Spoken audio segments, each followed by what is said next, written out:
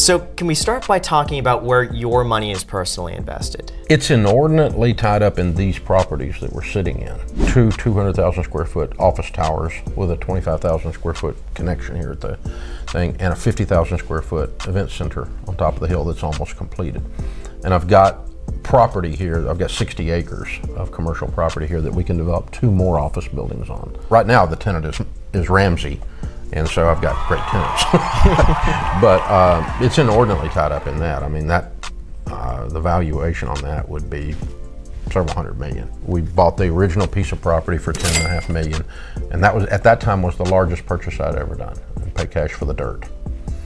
Prior to that, I had bought an office building that we were leasing and had the option to buy it at $5 million, and it was a 5-year option. By the time I scraped the money together to do that $5 million deal, it was the biggest deal I had ever done at that point.